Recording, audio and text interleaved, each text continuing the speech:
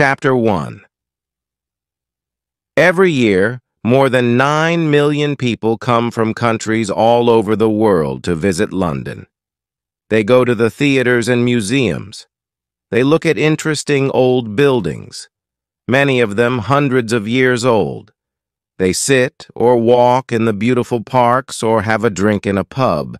They go to Oxford Street to look at the shops or to Harrods. 2 million visitors go to the Tower of London. 1 million more go to see St. Paul's Cathedral. Yes, London is a big and beautiful city with lots to see and do. But how did it all begin? Chapter 2. In the beginning, the name London comes from the Romans. There were people living here before they came, but we do not know very much about them. The Romans came to England in AD 43. They built houses and other buildings and made a town next to the River Thames. They called the town Londinium. They built a bridge over the river, and ships came up to Londinium from the sea.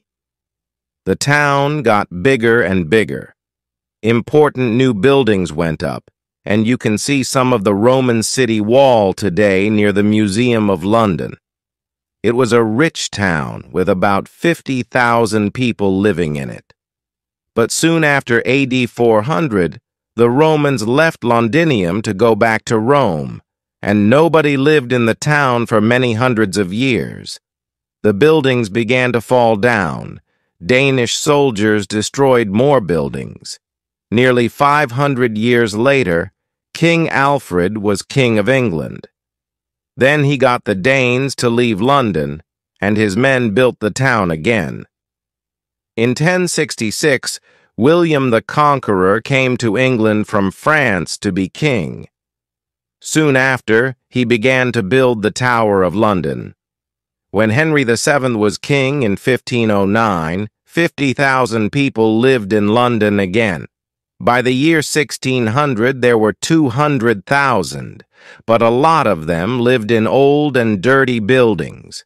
In 1665, 100,000 people died from an illness called the plague. This was called the Year of the Great Plague. A year later, in 1666, there was a big fire, the Fire of London. It began in a house in Pudding Lane near London Bridge. More than 250,000 Londoners lost their homes in the fire. It destroyed St. Paul's Cathedral and 88 other churches. But the fire also destroyed most of the worst old buildings, and the new houses that went up after this were better for people to live in. A new St. Paul's Cathedral was built between 1675 and 1711. By 1881, more than 3 million people lived in London. Today, more than 6 million people live here. There were 8 million in the 1960s, but in the 1970s and 1980s, people moved out of the center of London. Chapter 3. Visiting the City. A quick and easy way to get to different places in the city is to use an underground train. The trains run all day and most of the night. Buy your ticket before you get on the train. It's better not to make your journey between 8 o'clock and 10 o'clock in the morning or 4 o'clock and 6 o'clock in the evening. These are called the rush hours. Thousands of people are going to work or coming home again then, and it is difficult to move or to find a place to sit on the train. You can see much more of London from one of its famous red buses.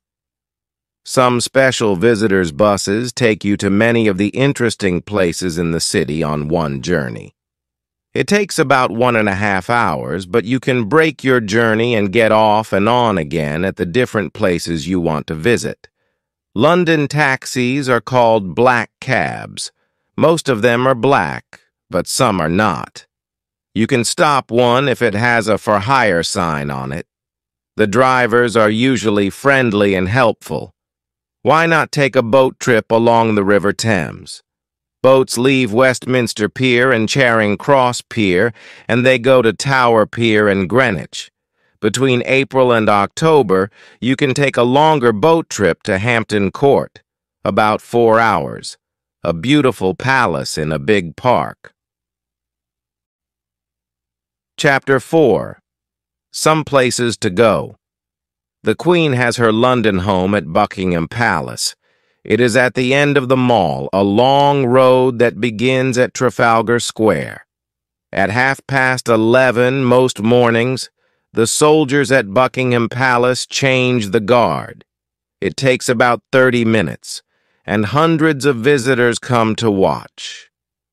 In August and September, you can usually visit some of the rooms in the palace, but there are always lots of people coming to see them, so be ready to wait.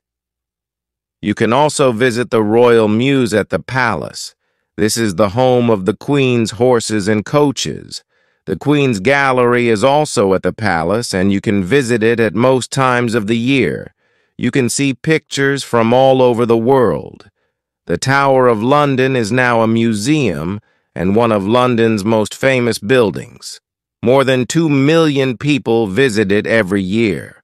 Yeoman warders, also called beefeaters, tell them all about the tower.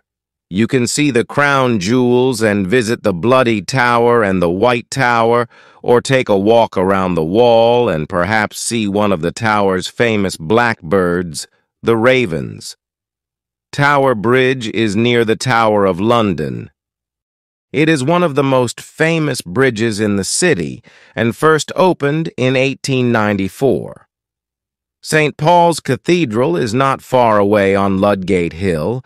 It was built by Sir Christopher Wren after the Fire of London.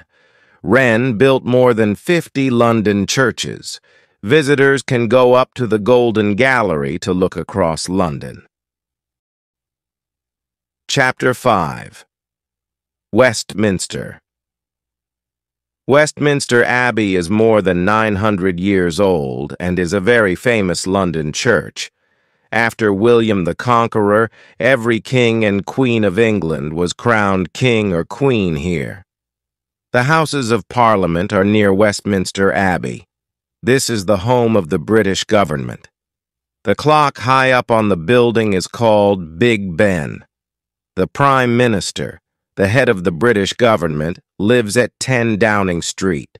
Walk along Parliament Street to Whitehall, past the government buildings, and you can see the little street on your left. Chapter 6. Shops and Eating. The most famous shop in London, some people say the most famous in the world, is Harrods in Knightsbridge.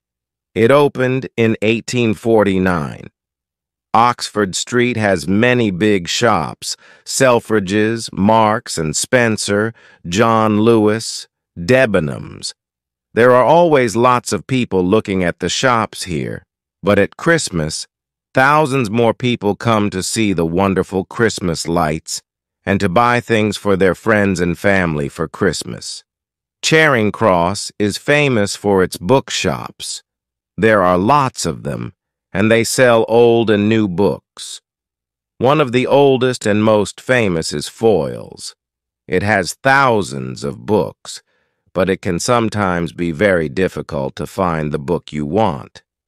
Covent Garden was once a big food market, but now it has lots of small shops and cafes, and there are street performers to watch.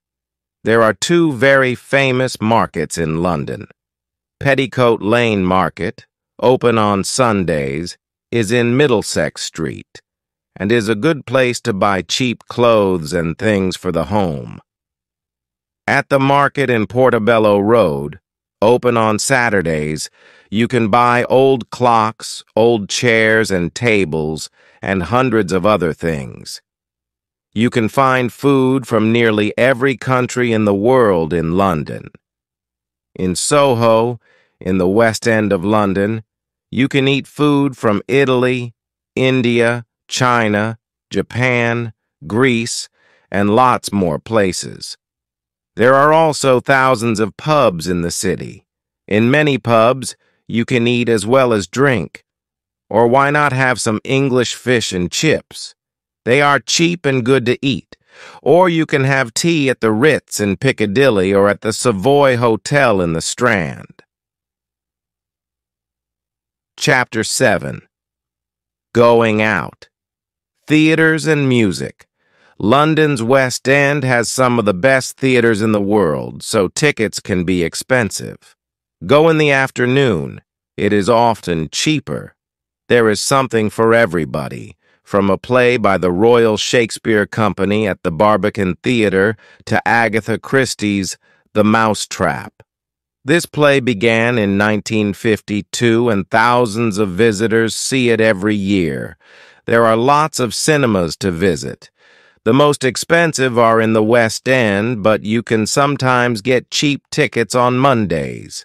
You can hear wonderful music and singing from all over the world at the Royal Opera House in Covent Garden, the Royal Albert Hall in Kensington Gore, the London Coliseum in St. Martin's Lane, and the Barbican Centre, Silk Street.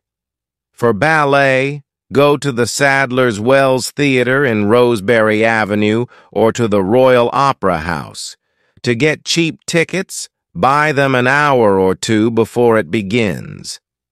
Do you like to listen to jazz musicians?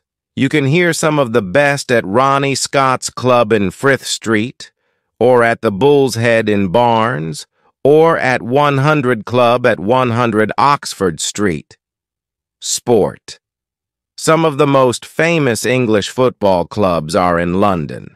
You can see Arsenal play at Arsenal Stadium, Highbury N5, Chelsea play at Stamford Bridge, Fulham Road, SW6, and Tottenham Hotspur play at White Hart Lane, High Road, N17.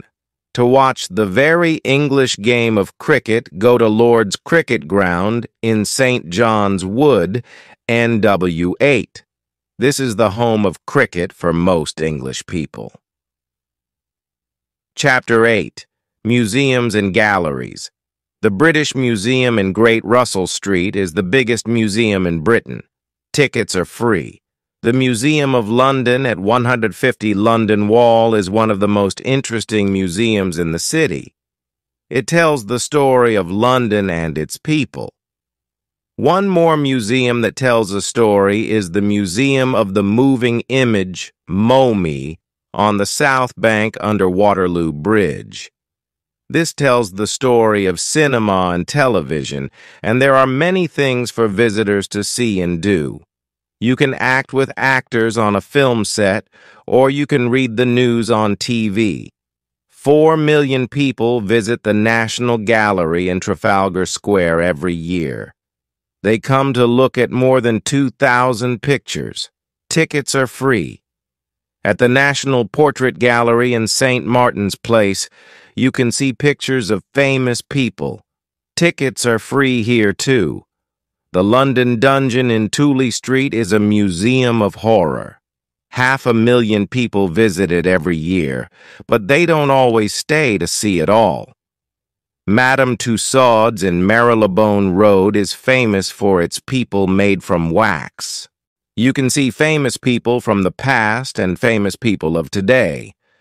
Abraham Lincoln, Mahatma Gandhi, Nelson Mandela, Pavarotti, Marilyn Monroe, Charlie Chaplin, Sylvester Stallone, and in the Chamber of Horrors, you can see some very bad people. Chapter 9.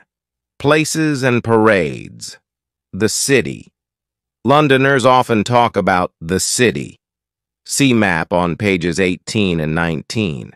They are talking about the oldest part of London, the home of the Bank of England and many other big offices.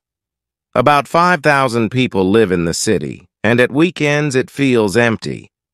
But between Monday and Friday, nearly 500,000 people come here to work in the banks and offices. Look for the city men with their dark suits and umbrellas. St. Paul's Cathedral is in the middle of the city, and the Bank of England has an interesting museum that you can visit.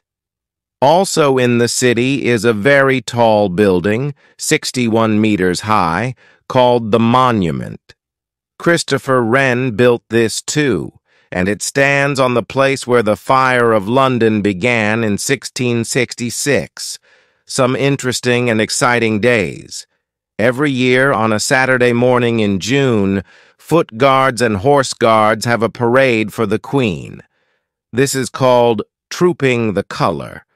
The color is the flag that the soldiers carry.